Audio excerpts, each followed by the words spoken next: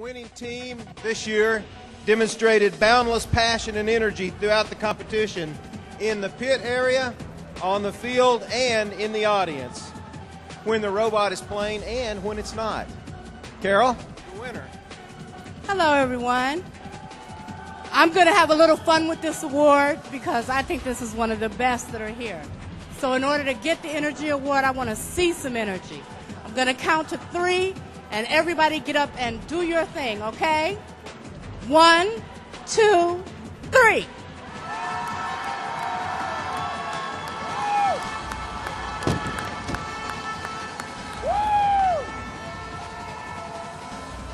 Thank you all so much. This is really hard because you're all really great.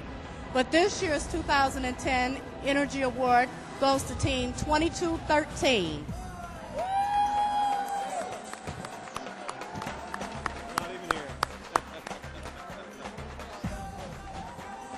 2213, are you here?